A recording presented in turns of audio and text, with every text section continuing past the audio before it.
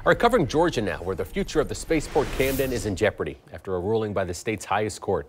The Georgia Supreme Court upheld election results which saw voters overwhelmingly reject this project.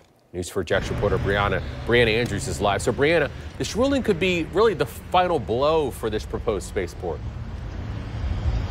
Camden County commissioners in favor of the project are hopeful this isn't the end. However, critics view this as a major victory and say it's time for the county to cut its losses and move on.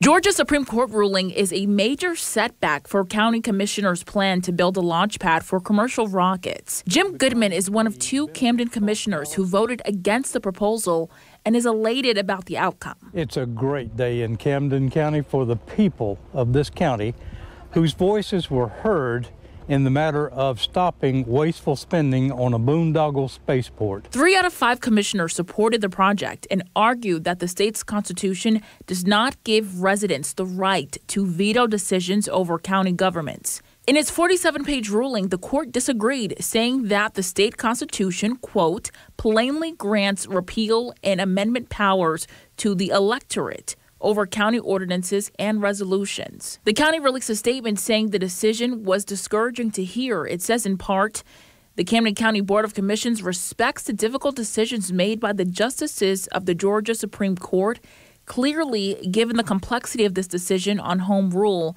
and how it will impact local governments moving forward. Goodman says it's time for the county to move on and invest in areas of higher importance. We have health and human concerns. We have infrastructure concerns.